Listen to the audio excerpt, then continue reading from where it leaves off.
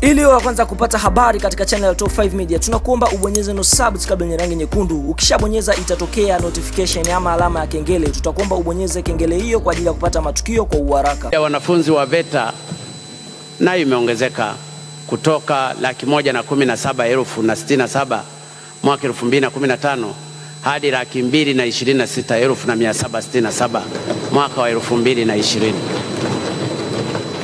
Na idadi ya wanafunzi wa vyuo vya maendeleo ya wananchi FDC imeongezeka kutoka 6,693 mwaka 2016-17 hadi 9,736 mwaka 2018.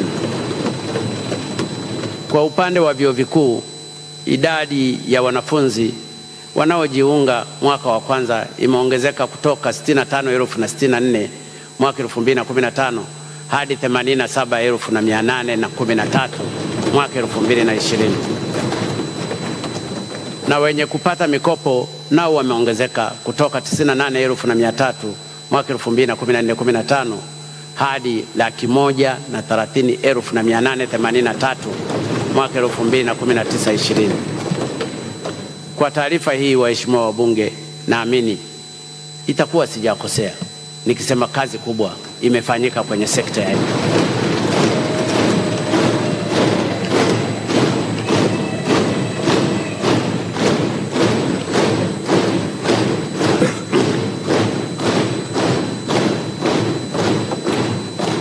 Mheshimiwa Spika, kwa upande wa sekta ya afya tumeongeza idadi ya vituo vya kutolea huduma za afya 1,769, zikiwemo zahanati 1,198, vituo vya afya 487 ambavyo ninyi waheshimiwa wabunge ni mashahidi katika majimbo yenu, hospitali za wilaya 71, hospitali za mikoa 10, ikiwemo hospitali ya mkoa wa Mara ambayo ni Mwalimu Nyerere Memorial Hospital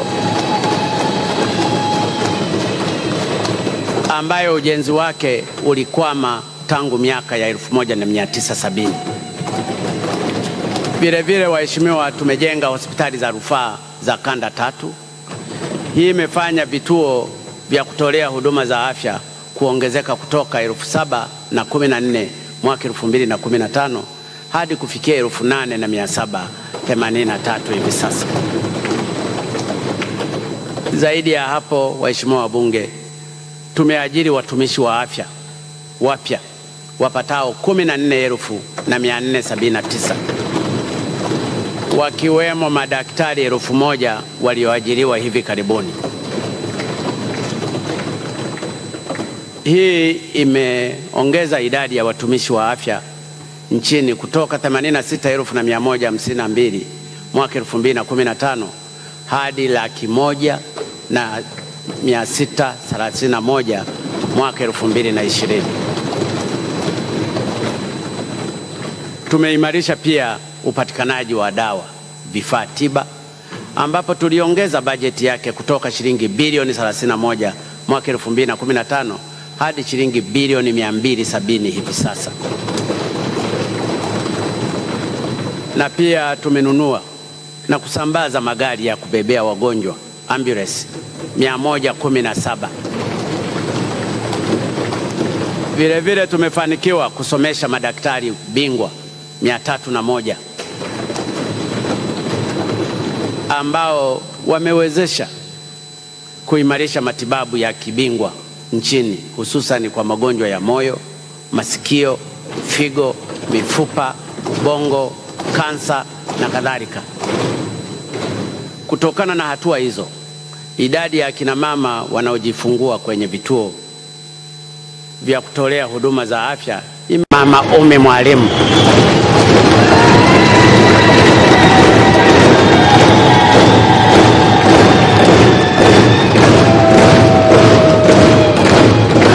uvumilivu wake,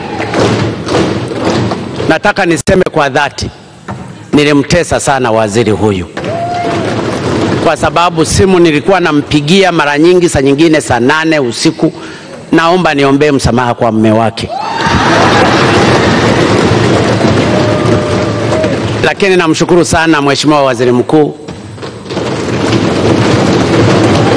na kamati zake zote kwa jinsi walivyosimamia hili. Nataka niwaeleze, ninayoyasema ni ya dhati. Wamefanya kazi kubwa.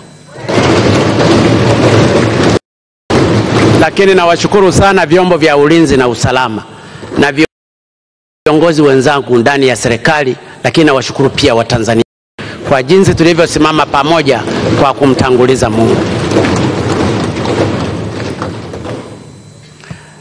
Na Mheshimiwa Spika, kutokana na hali ya ugonjwa wa corona nchini kuendelea vizuri, na kwa kweli imepungua sana, napenda nitumie nafasi hii kutangaza kwamba kuanzia tarehe 29, nafikiri itakuwa Jumatatu, mwezi huu wa Juni, shule zote zifunguliwe zilizokuwa zimebaki.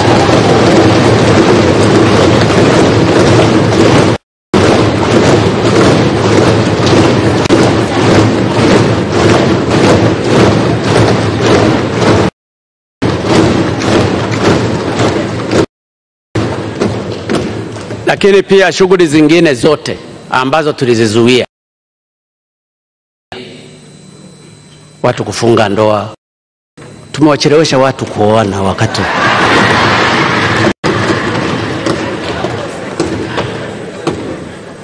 nazo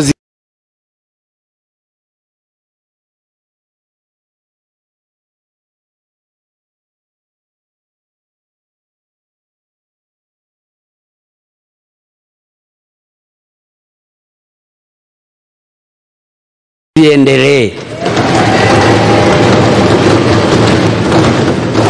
Maisha ni lazima yarudi kama ilivyokuwa zamani. Hata hivyo, naendelea kuwasihi Watanzania kuendelea kuchukua tahadhari, na pia kuzingatia ushauri unaotolewa na wataalamu wetu